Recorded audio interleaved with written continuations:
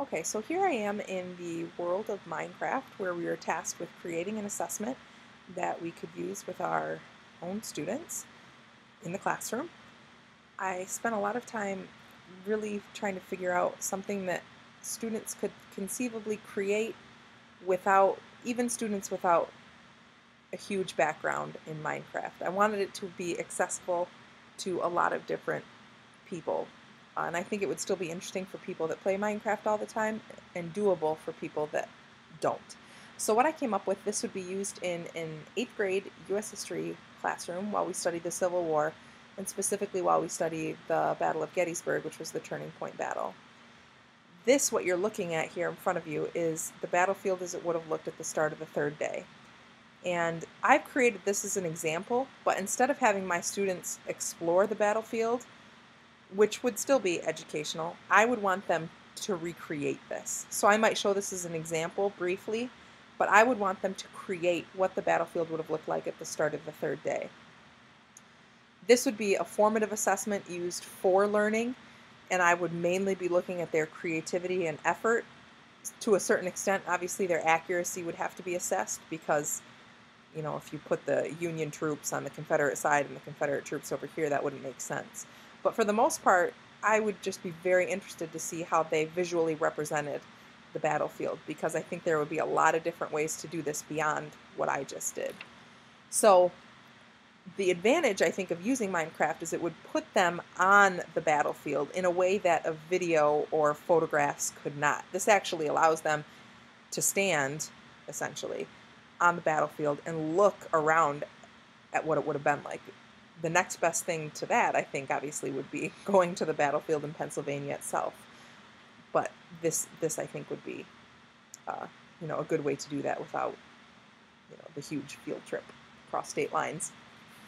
So what you look at, so as you come in here, you can see that this is the southernmost part of the battlefield, as it would have looked at the start of the third day. Blue blocks are Union troops, and red blocks are Confederate troops. And all of these information blocks denote what these places are. So this is the Devil's Den, this is Big Round Top, Wheat Field, Little Round Top. The Union troops, the middle part of the line was along what's called Cemetery Ridge here, and over here, Confederate troops were placed along what was called Seminary Ridge.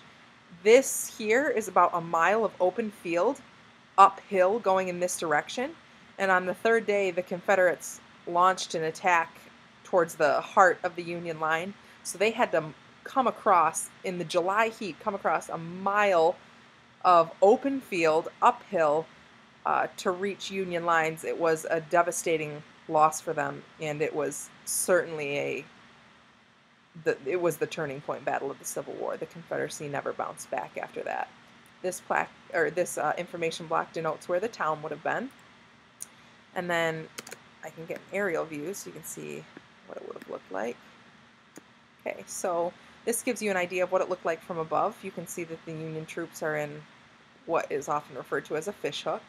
But it just gives you a really good idea of what the battlefield would have looked like at the start of that third day. And the idea is the students would create the battlefield and then at the start of the third day, and then come into the classroom and learn about what the battlefield would have been like. What the battle, would have been like, as it played out on that third day. So they would, as they learned about it, they would have a great visual for what it actually would have looked like. In terms of the criteria that it meets on my rubric 4.0 that assesses assessments, I think it meets the first one really well. That criterion states that students their assessment needs to reflect what they've learned in the classroom. And because this would be the battle on the third day, they already would have learned about the first and second, so they'll already be familiar with this. And then the third criterion states that students need to be actively engaged in the quality and creation of the assessment. And because they're actually creating the assessment, this definitely meets that criteria. It meets others as well. I have a criteria about digital tools. This certainly uses those. But I think it meets number 1 and 3 very well. And it just would give them a great idea of what being on the battlefield would be like, and I would really like that they would have that experience.